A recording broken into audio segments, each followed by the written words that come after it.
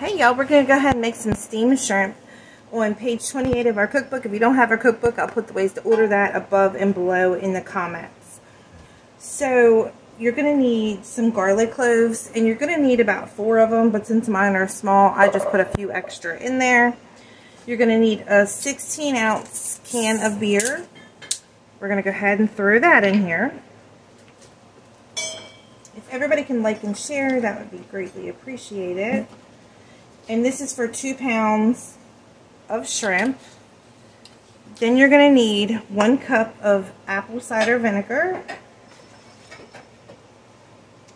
Now, I normally use Old Bay, but I found this company based out of Delaware, and it's called Shore Smoke, and it's called Ocean Pursuit. It's very similar to a J.O. Spice or an Old Bay. So I'm going to use this instead. Check them out on Facebook. They also have a website, and most stores in a few states do carry their seasonings.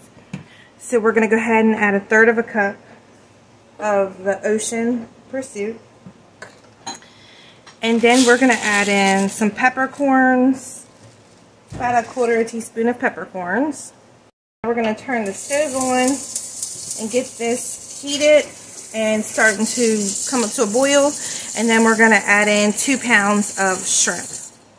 So I got 2 pounds of shrimp here, and these are extra jumbo. We're going to go ahead and throw these inside of our boiling liquid. So we're going to cook these until they're pink, and it'll only be about maybe 4 or 5 minutes. Y'all, so they're all done. I'll cut the heat off, and I'll show you what it looks like. Now what I normally do is I drain them and just add a little bit more seasoning on the top and toss them around.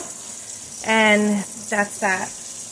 But I'm going to make some macaroni shrimp salad with it today, so I'm not going to toss any seasoning on it. I'm just going to drain it out. I'm going to peel it and make macaroni shrimp salad. So, but give this a try. Again, check them out on Facebook. You can also use Old Bay. And I hope everybody has a wonderful day.